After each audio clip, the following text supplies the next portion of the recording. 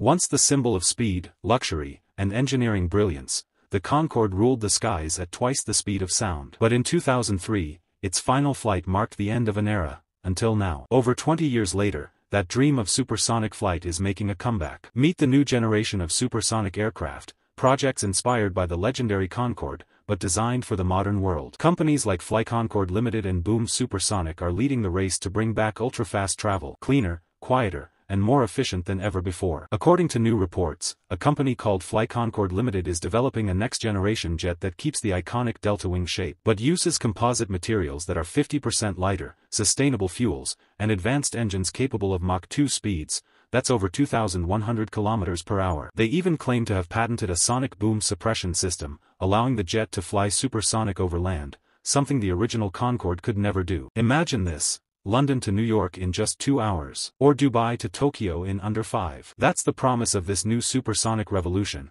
and testing could begin as early as 2026. Meanwhile, in the United States, Boom Supersonic has already broken the sound barrier with its test aircraft, the XB-1. Their commercial jet, called Overture, aims to carry up to 80 passengers at Mach 1.7 using 100% sustainable aviation fuel. And with new regulations lifting America's ban on overland supersonic flight, the skies are opening up once again. The plan? Reintroduce supersonic flights between major cities by the late 2020s.